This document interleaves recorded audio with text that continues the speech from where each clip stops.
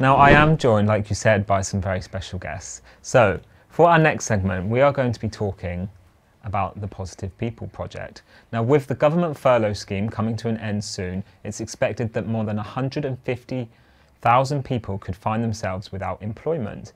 If you're currently out of work and exploring new career options, our Positive People team are on hand to help you and offer fully funded support and guidance. And to remind us what is on offer, I'd like to welcome, we've got Lindsay and Louise from the Chaos team. Hello. Hello, thank you for joining us today.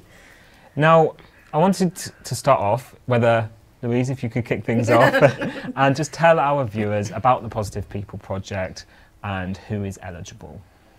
So, Positive People is funded by the big lottery, and anybody that is unemployed is eligible. I can't say that word. It's a big word. To sign up to the programme. So it's for if you're just looking for that next step, if you're unsure which direction you want to be going in, if you want to get into work or training, but you need to do a little bit of work on yourself and your mental health first, we can help you with all of that and just give you that step-by-step support to get you moving forward and taking those small steps to move you further along. Lovely. And obviously the project has been running for a few years now with great success, which is always good. Lindsay, can you tell us about some of the ways that you've helped previous participants? Oh gosh. We can help people in a variety of ways, and I think we have done all sorts. We're quite a creative team. We'll think outside the box. So we get a participant and we're very person-centred and we listen to what they're wanting to achieve.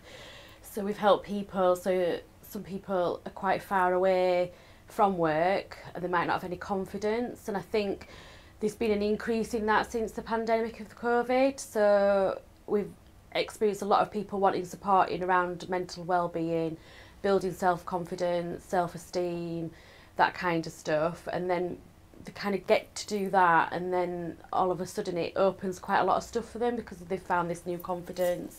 They start thinking, actually, I am worth, training in something, or I have got stuff to give, back to the community and things like that. So we can help with any training basically. So obviously with pandemic we've done a lot of online training, haven't we? We've become experts at what is out there online. We've helped people with CV writing, we've helped people with interview skills, we've anything really, any barrier that someone might have, we will find a way of breaking that down. So amazing. It's every person's different to what they need. Sometimes it's just having somebody there to talk to you and just to guide you to move that next step forward, isn't it? Yeah, and I think that's why we're called change coaches, because we are there. We're not there to do the work for them. We're there to guide them. We're there to coach them. We're there to mentor them, and signpost. We signpost quite a lot, so we've got a wealth of knowledge. Our team is very diverse, so we've got a wealth of knowledge. So we can tackle anything really. Lovely. And as you said, as you are change coaches, what can people expect, Louise, when they sign up to the programme? So what people can expect is it depends on what they want. So like Lindsay said, we're very person-centred. So it depends on that individual, what their end goal is. And it's about just unpicking everything that needs to happen for that person to get them there and to take. And sometimes it can be baby steps, and it's about setting targets and reaching that target and then moving on to the next target and getting them to their end goal. So what people should expect is really down to them. We are the change coaches, but we are guided by them and we're just supporting them to make those changes. And I think to add to that, we're a team of women, and we're very real and we're very empathic. Yeah, that's the word. Empathetic. Empathetic. Know that as well. Yeah, so we care about our people that we work with. Supporting, isn't it? Yeah, and we love seeing people progress forward. Like, amazing what you see, and sometimes wish I could video it from the day that you meet them to when they exit the programme. It's just like, it makes why we do this job really worthwhile, really. And I know you mentioned a minute ago about everyone faces different barriers as to why they may be struggling to get into work. Obviously barriers could be anything from mental health to disability to anything. What would you say, are there any ways in which the Positive People project can help, you know, or surprise people? Sort of. So have you had any sort of, what barrier is the most common, should I say then, like that you find people? I think for me it's a lot about around mental health at the moment. Yeah. It is about mental health, would you say, Lou? Yeah. And finances, I guess. Yeah. And people not having a stable accommodation at the moment, like that's like a hot topic at the minute. Like in Cornwall at the moment, it's really difficult if people are getting evicted, and they need to have a stable accommodation to be able to move forward. And obviously the pandemic has been a and massive... the climate we're in at the moment with that, you know, it's pushing a lot of local people out in some ways. That's adding to stress as well, isn't it? It's just a build up of... finance, it's not an easy time at the moment, really. And Louise, do you have like a favourite provision or pathway that people can explore, or a memorable case that you want to share with us? It's really putting you, I'm sorry. I don't know if I have a favourite provision. I think all of them that we refer to have their own unique, and they're all amazing. They're all unique in their own ways. The two that stand out the most for me personally is obviously Chaos Farm. I love Chaos Farm. I think it's just amazing what they do, and I think that the people that go on it, again, all different, but you see them on the first day and then you see them 2 months later, and quite often they're like different people. Wow. Which is really, really rewarding for us to see. as well as people gain friendships, they gain skills, they get used to being outside and integrating in socially as well, and I just think it's amazing. All the animal, everything about it, I love it. Big up the farm. Big up the farm. farm. And I think the other one that is my personal favourite is probably Chaos Cares, just because care is a sector that I personally am very passionate about, and for people to have that support to get into that sector, and breaking down those barriers to enable them to care for people and to give back in their local community, I think is amazing. And a favourite, I think, I worked with a participant, and at the start he really struggled to have a conversation. Because of the pandemic, a lot of our work is done over the telephone, and it used to take us a long time to get a conversation going because his confidence was so low. Right. He couldn't communicate properly.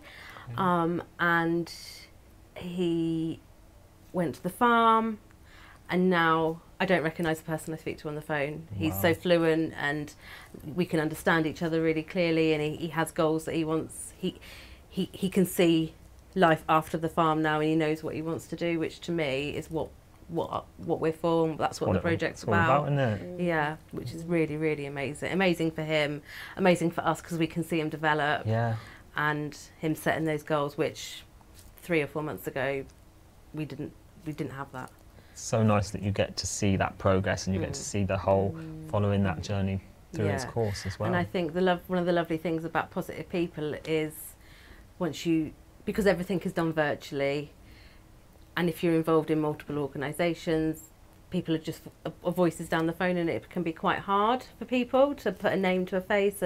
But when you come to Positive People, because you're assigned that change coach, it's one-to-one all the time, and it's a constant from start to finish. Right. So it gives people that continuity as well, which I think it's important. Is really important. Yeah. It's great that there's so many different provisions within Chaos. I know Chaos as a whole are passionate, and they're on this mission to support people into employment. Would you say there's any areas or communities that you want to hear from or reach out to? So I think one of our targets is to get more females involved in our project. So it is about empowering women. So we've just done a pilot scheme with some young mums, and you know, when we first met them, you know, they were quite far away, and then now they finished the programme, it's like they've got all these skills, they're learning that actually you can be a mum and still have a career. I think that's quite a powerful message that we did there. So yeah, I think we need to target more females being involved.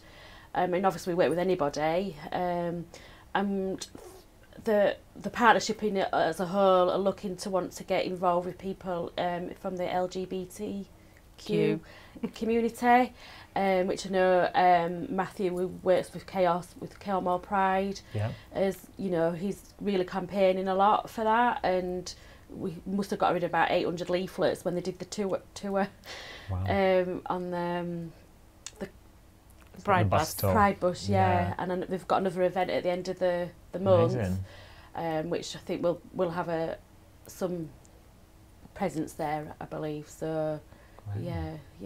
So I think they're the main ones at the moment. I just want to work with everybody. It's all about being inclusive and getting everybody involved. So we'll work with anybody.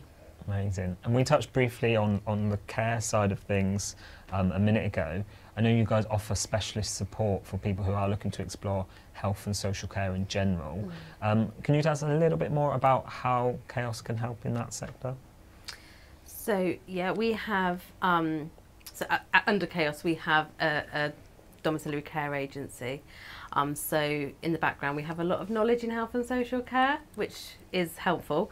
So Chaos Cares can look at training that will, you know, give you that bit of knowledge. So any training in the health and care sector, so your safeguardings, your manual handlings, your infection control, which is obviously really, really important at the moment.